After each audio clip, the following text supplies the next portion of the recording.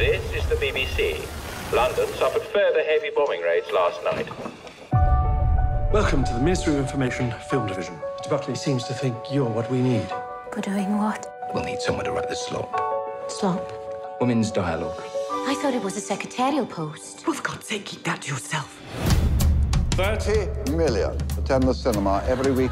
Your film must show your American sisters that this is a war their husbands should be fighting.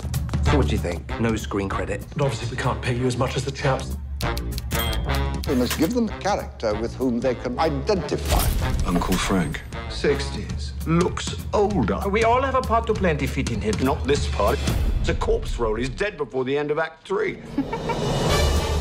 Just a dash of humour, and then further along. Excuse me. Hello. No. Oh, certainly. No, I wrote it.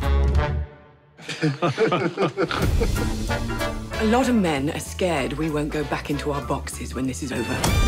The work's good. Very good. Between us, we'll have them weeping in the aisles.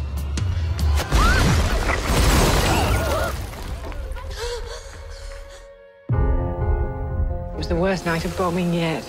Miss, I thought you was under it. I'm sorry, I can't do this anymore. You and me, given opportunities only because young men are gone. But to turn our back on those opportunities, wouldn't that be giving death dominion over life?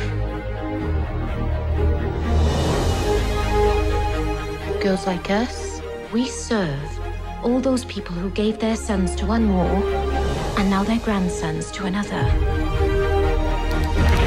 If all of this stopped, even if I were dead, I'd miss it. And I'd miss you. Have you seen it, our film? I'm awfully good. So are you.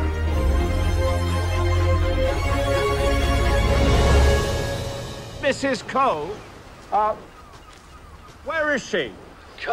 Could someone please get Mr. Hilliard out of Dunkirk?